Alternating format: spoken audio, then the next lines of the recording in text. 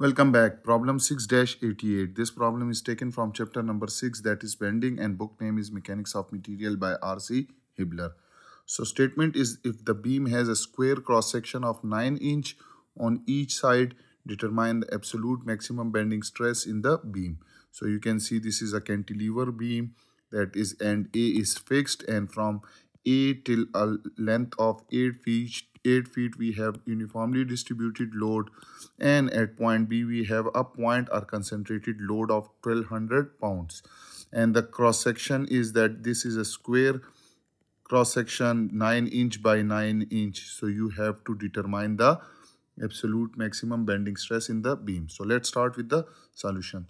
So first step is that if you remove this fixed support at point A, so you will be having a reaction force which is represented RA, and you will be having a moment which will be MA. So we will find this RA and MA by using equation of equilibrium. So first equation of equilibrium is that sum of all moment about point A is equal to 0, and taking the counterclockwise moment as positive. So you can see this is counterclockwise movement, so it will be positive. So I will write MA. The second movement will be due to this load, which is 1200, and now perpendicular distance is 16 feet, clear, and this is producing clockwise, so it will be negative. So I will write minus 1200 into 16. The third load is due to this uniformly distributed load, so we will convert this uniformly distributed load into a point load, and that will act at the middle of this 8 feet. So this distance will be 4 feet, and this remaining will be also 4 feet. Now this distributed load when converted into point load, so it will be equal to 800 over the length, entire length over which it acts. So this will be equal to 6400 pounds. Now due to this load about point A, the perpendicular distance is 4 feet, and it is also producing clockwise, so it will be negative. So I will write minus 6400 multiplied by 4 is equal to 0. So from here you will get MA will be equal to this 1200 into 16 will give you 19,200 plus this 6400 into 4 will give you 25,600. So when you add them, you will get moment about A comes out to be 44800 pounds into feet. So this will be the moment, clear? Now we will find this RA by using equation of equilibrium. The second one, which is sum of all forces along y direction, must be equal to 0, and upward force is taken as positive. So you can see RA is upward, minus this 6400 is downward, minus 1200 is downward, and their sum must be equal to 0. So I will write RA minus 6400 minus 1200 is equal to 0. So from here you will get this RA will be equal to 7,600 pounds. Now you have RA and RMA. So what we are going to do is that we will draw the shear force and bending moment diagram, and from there we will take the maximum bending moment. So what we will do is that we will take vertical line from the end of this beam, and similarly a vertical line from the other end of the beam. And then there is a horizontal line to show the length in feet. So X will be in feet. On y-axis you will take the shear force, that will be in pounds. Okay, let one division is 2000. So 2000, this is 4000, this is 6000, this will be 8000. Okay. Now at point A we have RA, which is equal to 7600. So what we will do is that we will plot 7600. Let 7600 is this point. Okay. Now if you take a vertical line from this, so this length will be 8 feet, and this distance will be The other one will be also 8 feet. Clear? Okay. Now we want to find the shear force at this point. So you can see the shear, this is the load which is 800 over the length which it act is 8. So it is 6400. So what we will do is that this is downward force. So this force will be minus 6400. So 7600 is there, minus 6400 will cause it to 1200, plus 1200. So over here we will have plus 1200. So let plus 1200 is this point. This is 1200. Now you can see that this load is straight line. Clear, is of 0 degrees, so shear force will be 1 degree higher, and it will be a straight linear line, and slope will be decreasing because this load is downward. Now moving from this point till end, there is no other shear force, so it will remain horizontal till end. And at the end you can see you have minus 1200. So plus 1200 minus 1200 will bring it to 0. So it will come down.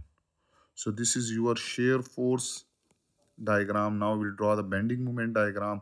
So for bending moment diagram, I will take a horizontal line to show x in feet, and on y-axis we have moment having unit pounds into feet. Okay, let one division, you can see the moment is in 10,000, so we will take one division is 10,000. So downward is minus 10,000, minus 20,000, minus 30,000. Similarly, this will be minus 50,000. Now at point A, you can see you have a moment of MA, which is 44,800 pound into feet. So this is counterclockwise. While drawing it on bending moment diagram, this counterclockwise movement will cause it to toward downward. So we will locate it as minus 44,800. So let this point is minus 44,800 pounds into feet. Now area under the shear force diagram will give you the bending moment. So this area, you can see this is trapezoid. This length is 7,600 and this height is 1200. So how we'll find this area? Let this area is A1. So A1 will be equal to this height, which is 7,600 plus this height. So I will write it 7,600 plus 1200 divide by 2 into this breadth, which is equal to this breadth, which is equal to 8 feet.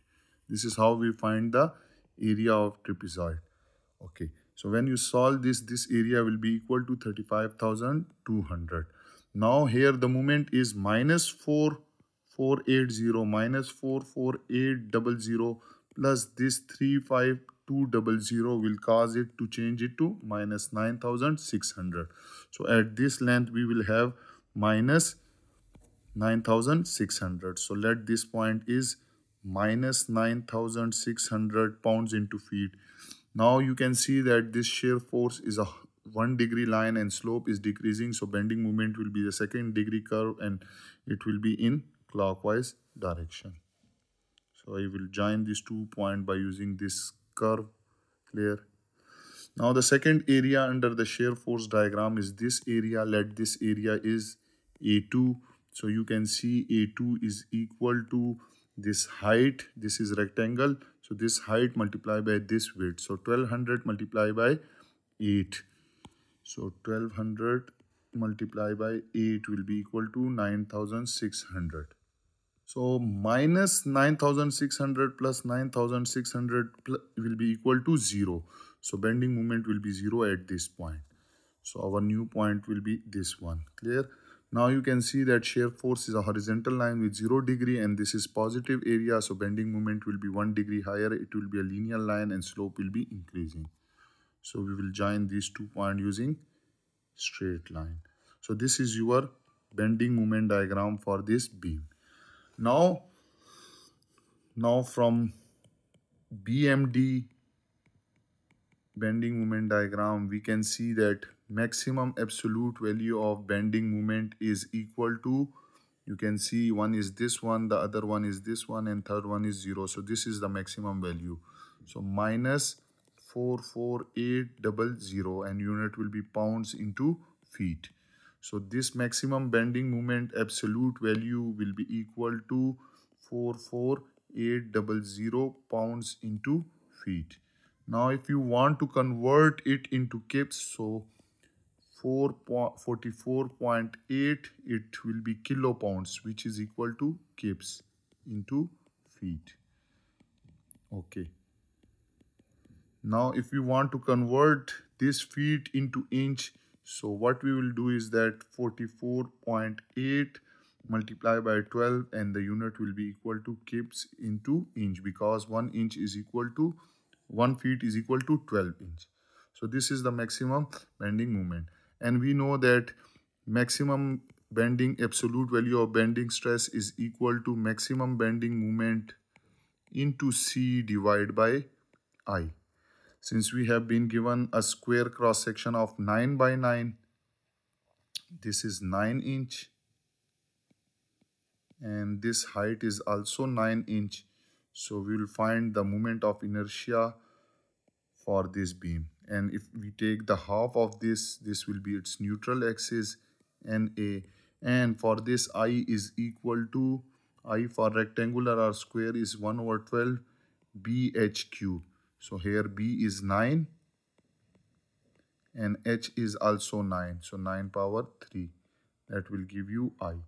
And when you calculate this I will be equal to 546.75 inch power 4.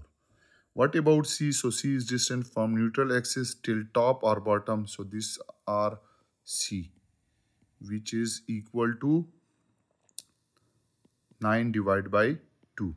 So C is equal to 9 divided by 2, which is equal to 4.5 inch. Clear? Now you have all the values. You can just put it in this formula. Maximum absolute value of bending stress is equal to moment, which is equal to 44.8 multiplied by 12. Unit is kips into inch divided by I, which is having 546.75 inch power 4, and C is 4.5 inch.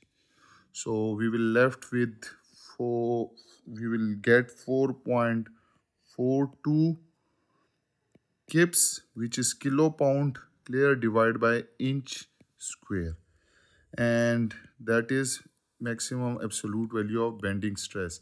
And when you calculate it, this is maximum absolute value of bending stress is 4.42, and kips per square inch will be equal to KSI, which is kilopound per square inch. And that is the answer of our this question, in which we have calculated the maximum absolute bending stress for the beam and loading shown. I hope you have enjoyed this video. If you are new to my channel, then subscribe it, and don't forget to press the bell icon so that you can get notification about my latest videos. If you have any question, you can ask me in comment section. Thank you for watching.